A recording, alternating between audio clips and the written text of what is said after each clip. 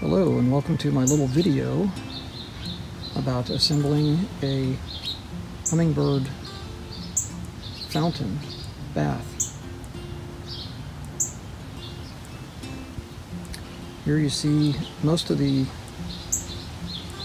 items that will be necessary for the completion of the project. This box contains a solar fountain. We have a piece of PVC pipe,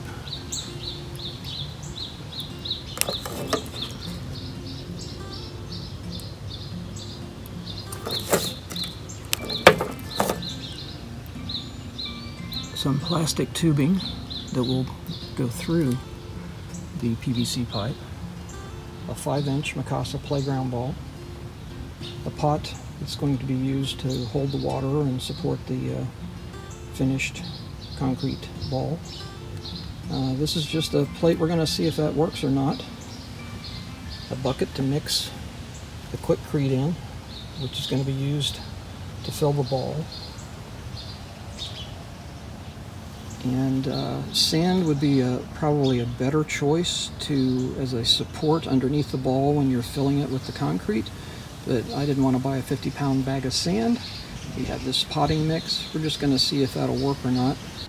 So we've taken the Mikasa ball and we've turned it inside out so it'll have that nice texture. On it. We've turned it inside out. So we've got that hole cut on the top. We've got this other hole cut on the other side. We're going to take that PVC pipe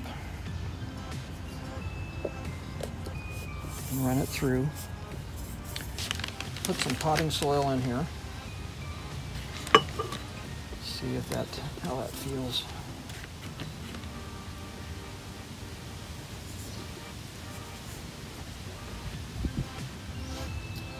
Yeah, I think that might work. Mix the concrete now. Put some mix into this container.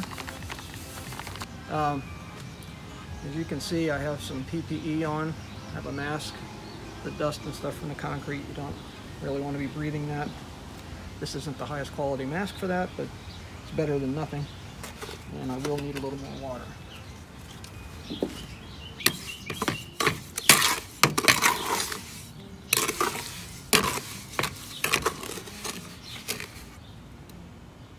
So you see how it holds its shape pretty good. It could probably stand to be a tiny bit thicker.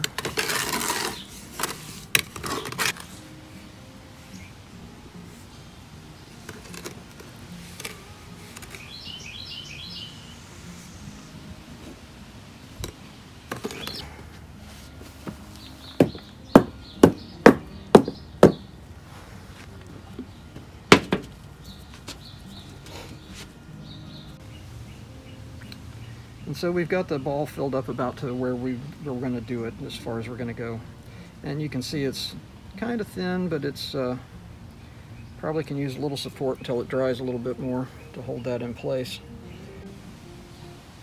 So we've cleaned up our mess we made. By the way, I don't think I mentioned a trash bag. Make sure you have some kind of trash container when you're doing this, place to throw the stuff. As you can see, I made a fairly wet, it really could have been a little bit drier, much drier maybe, compound, so it's going to take a while for this to dry. This is about 3 days later. Concrete has cured up. I think it should be okay to take it out of its form. And so we're going to take that apart and get it out of there.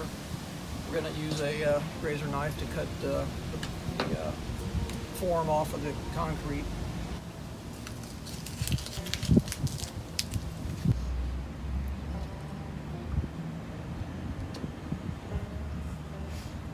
So we'll eventually end up in this orientation. I'm going to try to cut this off cleanly so that we can make an attempt to reuse this instead of having to buy another ball.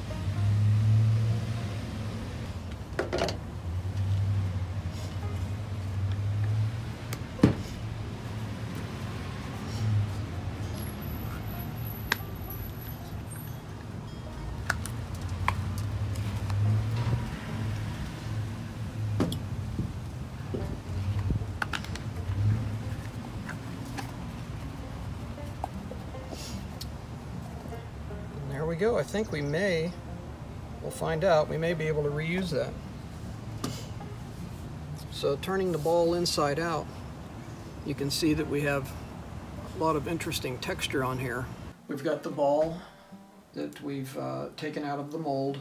We've cut off the pipe, cut it off pretty much flat with the top of the ball, and this will stick down through the plate. So we've drilled the hole in the plate to accommodate the stem, and that will go through here. This is going to rest on our little pottery urn here. So what's left to do? We have to drill holes in the plate inside the circle that is the top of this, so that the water will drain back down into the pot. I'm not going to worry too much about have I drilled enough holes.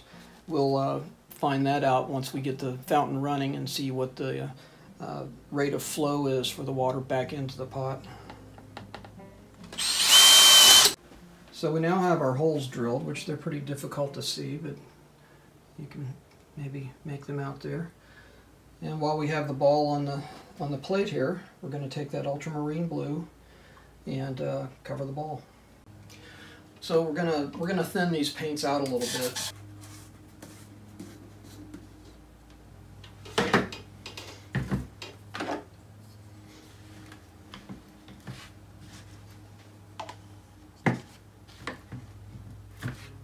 We're trying to, we want the paint to have a good color to it and everything, but we don't want it to be so thick that it fills in all the holes and the texture that we got on the ball. Let's get an idea of what this is going to look like.